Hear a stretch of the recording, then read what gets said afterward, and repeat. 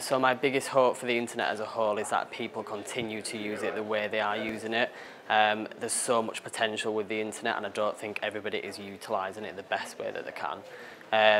There's good and bad on the internet, and I think at the moment we're on like the verge of the bad overcoming the good.